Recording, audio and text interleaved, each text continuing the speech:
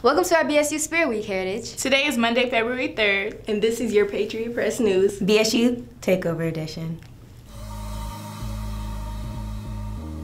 I'm Melissa Lutzy, and here are your announcements for the day.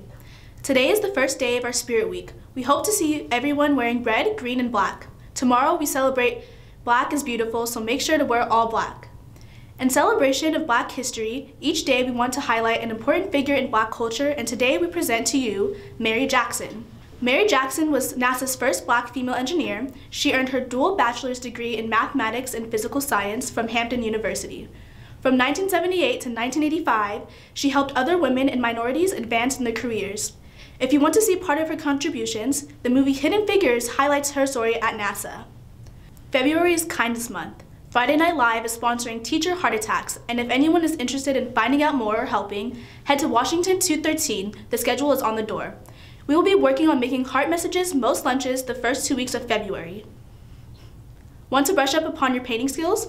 Join the Bob Ross Club. Head to the Legacy Lounge in R150 right after school today to participate. Hey Patriots! Your Interact Club is having a blood drive on February 12th.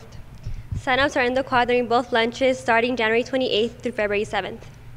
We'll also be having morning sign-ups for January 31st, February 3rd, and February 7th. If you donate, you'll receive a Fandango movie ticket. Hope to see y'all there. Hey Patriots, Valentine's Day is right around the corner. So if you need to buy something sweet for your friends, family, or loved ones, we got you covered. HHS Robotics is selling Valentine's grams for just $3. You can make a customizable heart or a best friend pair. We'll be out in front of the birdcage here during both lunches until February 12th, so be sure to check us out. For some sports news, congrats to all our girl wrestlers.